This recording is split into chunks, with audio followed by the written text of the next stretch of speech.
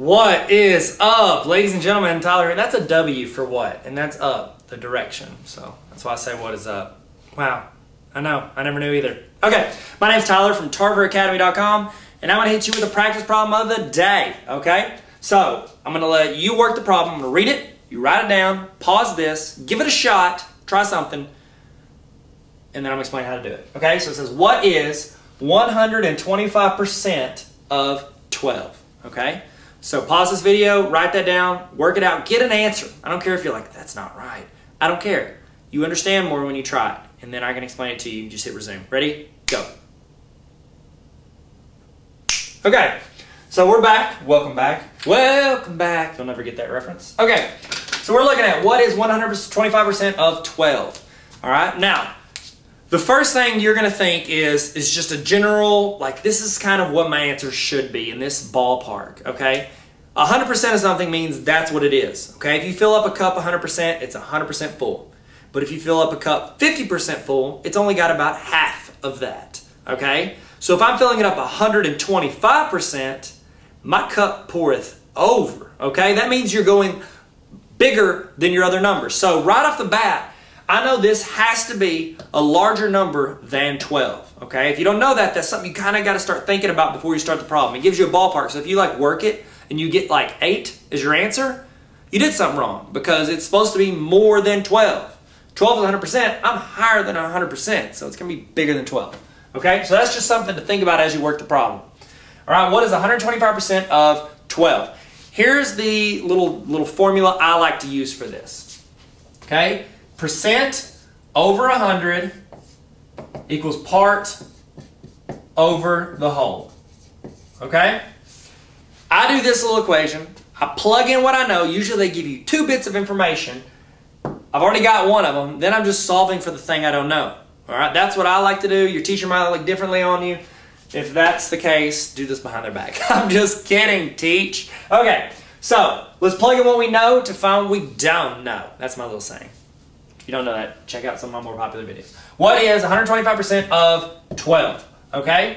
First off, the easy one, 125%. I'm going to replace that with my percent. So I'm going to go 125 over 100 equals sign. Now I just got to figure out if 12 is my part or my whole. Okay? Well, that's break it down. You got 12. Is that the number you're starting with, or is that the number you're finding? Like, is that your original number? Is that what you're basing your 100% on? Or is that the number you get afterwards? This is the one we're basing it all on. It didn't say like 15 or I'm sorry, like 20. It didn't say like 20 is blank percent of what number. That would mean that's the part. That's the thing we usually try to find. This is the whole. This is the thing that we're basing our 100% off of. So it goes here on the bottom. And then I'm just going to put an X right there. From here, all you do, cross multiply and divide. So I cross multiply. So I would do 125 times 12, which is, oh dear, that's a big number. All right, it'd be 1250 and then plus 250, so 1500. That's a big number, sorry. So 1500, cross multiply those, that's 1500. Equals sign, and then I cross multiply those, it'd be 100x. And then I divide, because it's 100 times x. I do the opposite of multiply, which is divide by 100. I can just cut out that 0 and that 0, and I'm left with 15 over 1, which is 15. And that's our answer. Does that look like it would make sense? Yes, because it's just a little bit bigger than 12.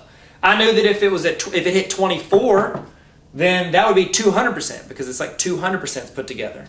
Okay, so if you wanted to estimate, this is what I did. Whenever I looked through this problem, this is what I did. Instead of working this, which I think you can work on almost every problem like this, I did a little estimate thing, and I'm going to show you my cheat code. Okay, this is just for fun. If you want to quit watching now, just make sure you subscribe. If you want to see the cheat code, this is what I did. I thought, okay, I've got 100%. Boom. I know I've got 12 in there. Now, I know I'm going to have to go up a little more. 25%. That's a quarter. That's 1/4. It's 1/4 of a dollar. We know that's 1/4 of a whole 100%. 25% is. So I just broke down 12. 12 divided by 4, 3. I'm only doing, so that means 4 chunks of 3 make my 12. So if I'm pulling out 25% of that, I'm adding up that 3, and that's 15. So you could have done that as well. But I'll tell you one thing you can't do, and that's not subscribe to this channel. Also, why don't you text your friends? Just be like, yo, you need to subscribe to tarveracademy.com. He's going to make you smarter. Or remind you of something you learned. Something that I used to know. It's pretty good. It's like 4 or 5 years old, but it's still pretty good. That's all I got. Thanks for tuning in. Please subscribe to tarveracademy.com.